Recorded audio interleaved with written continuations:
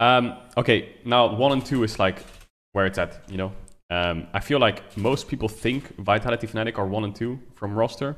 I'm gonna say Vitality 2, Fnatic 1. You're gonna say Vitality 2, Fnatic 1? Yeah.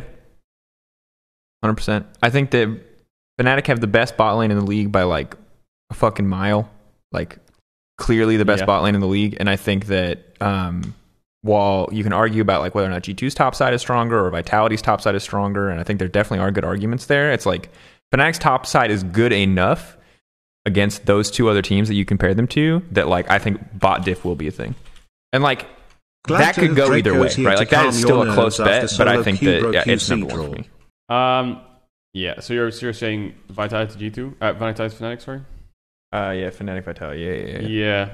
I mean, it's so hard to say, like, Fnatic bot lane is so fucking good. I think they're the best bot lane in the West next to Hans, Core JJ.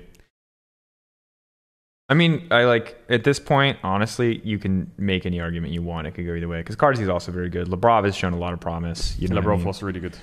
Alfari very likely will slot back into being the best top laner in the West or continuing in EU. I mean, that would be the expectation. Obviously, Wonder's always been able to contest him, but like... Core Hans never played together? Yeah, but on paper, that's a stacked bot lane, right? Yeah, I think I agree. I don't know. I like Fnatic is pretty good, man. They literally have like G2 top laner, Misfits jungler, Mad mid laner. Yeah, I guess I agree. I don't know, dude. Do I agree? Yeah, I guess I agree. Yeah. Fuck it. It's content.